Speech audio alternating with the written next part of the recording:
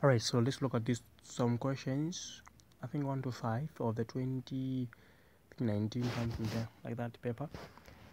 Alright, so let's look at this question and see how we can answer. These small questions, they have challenges with most people, and I would rather tackle them now. Alright, so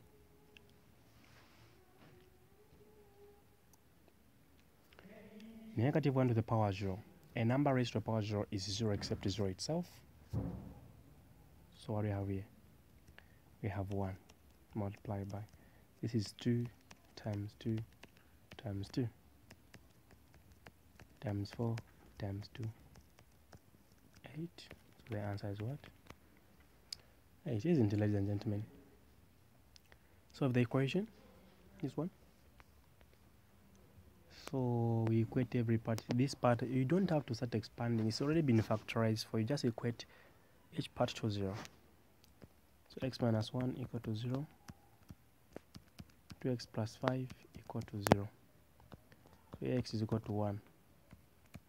And here x is equal to negative 5. You divide by 2. So x here is equal to what? Negative what? 2 remainder 1 over what? 2. So these are the two solutions. X is equal to this one or that. Move on. The other one says simplify. So we are collecting like terms here.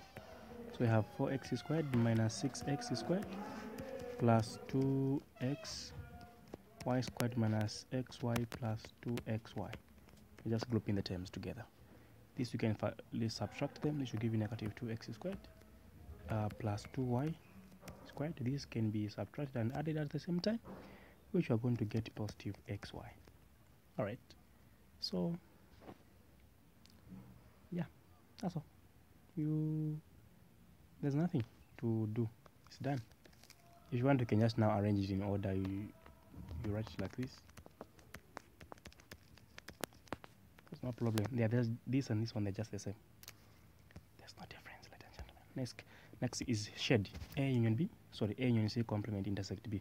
We don't want anything to do with A union C. We just want those things to do with what? B.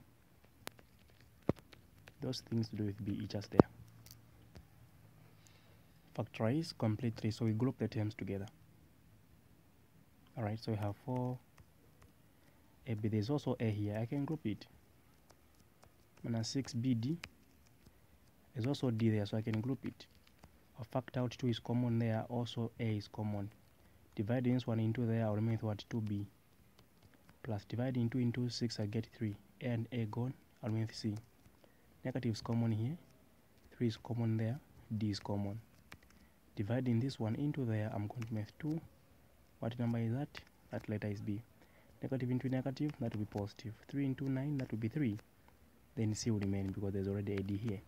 Now you can see this part and that part, they are the same. So I'll correct what is outside, like that, and just get one of these repeating factors.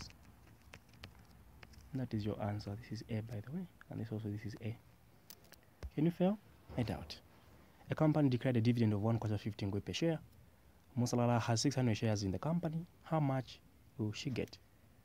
So they are saying one share is costing 1/15. Out of 600 shares, how much?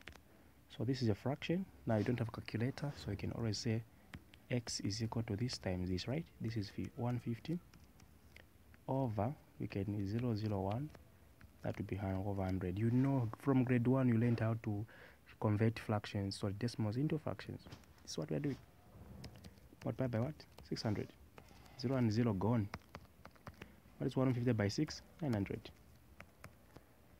So the answer is what? 900.